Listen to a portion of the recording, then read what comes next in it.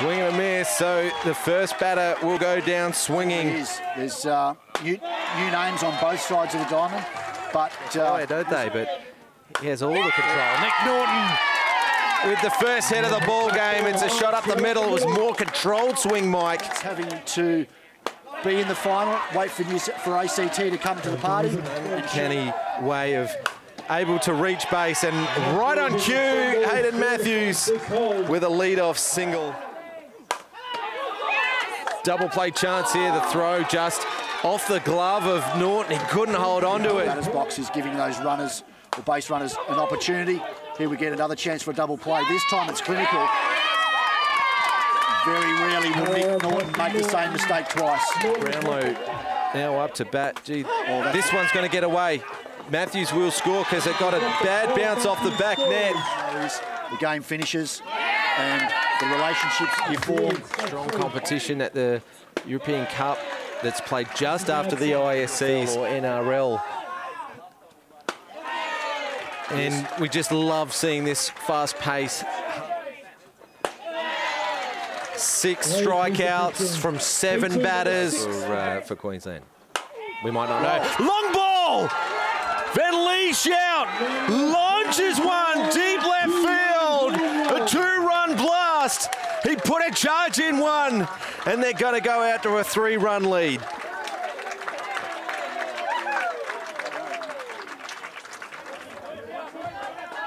Wow, look at that swing. He liked it off the bat.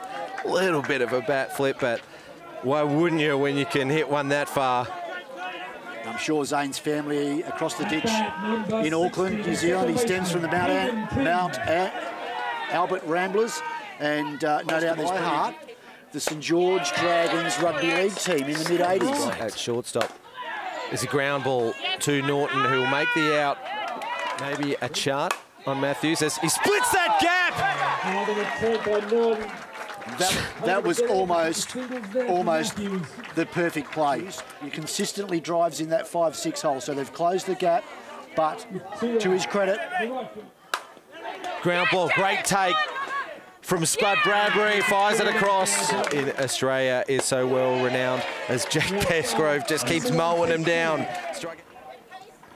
They are producing some great ball players who might need to put Message from the ACT dugout as we see a pop-up from Josh McGovern out to the right side. Callum Beechel runs in to take a good catch. So he has been lights out this week.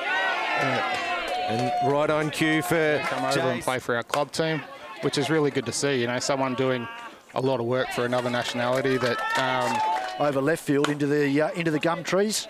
There's that man again, Norton. Yeah. Smooth as silk over to Matt Harrow at second base for the 3rd out in 2020. First pitch swinging for Whitey.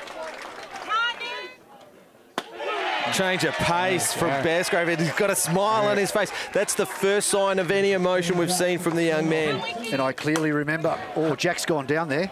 And a long ball opposite field as well. So Wickham got a good piece of it, but Beechel takes the catch.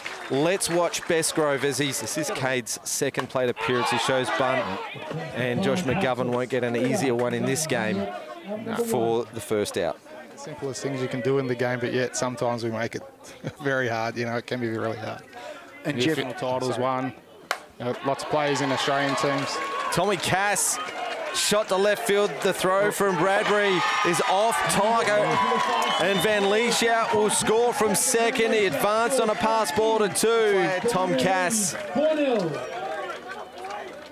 And the New South Wales dugout are up and letting him know. Yeah, no, they're playing really well, aren't they, the New South Wales team? They're having a really good game. Big time hit there, you know. It's always good, you know, to have a couple of runs on the board and then just put another one on the board. Makes it easier, you know, for your pitchers. Then Lieshout giving it his all as he... This one goes to Norton. He goes to ground, he throws off his knees for the out. Also joining me. This one's loose. Cass will score on this one. Unnecessary adverse slide, but that's the excitement of the young man. Norton goes to his backhand side. It Looked like it took a tough bounce and it hit him around the midriff as he went low for the ball. He did the right thing. He stayed low. He's not happy with himself as Callum Bichel scores.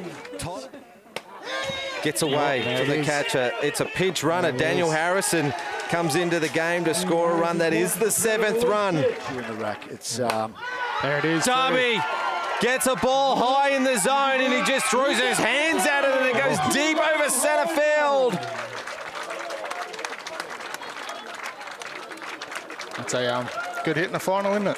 2-run shot to Darby. The lead extends to 9 and it's a shock to see 6 runs put up in 1 inning. But, well, can we talk fairy tales? This tournament, we've seen teams come back from very large deficits to win a game. We saw Queensland beat ACT putting up 8 in 1 inning. We saw South Australia come from behind to...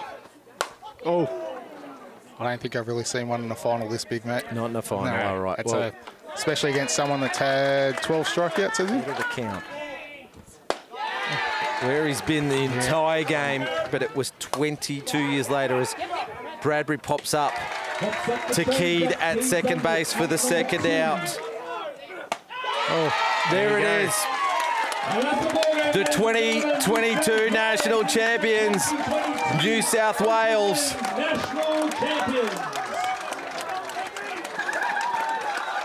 There you go, they've done it. fantastic achievement by a very, very good team.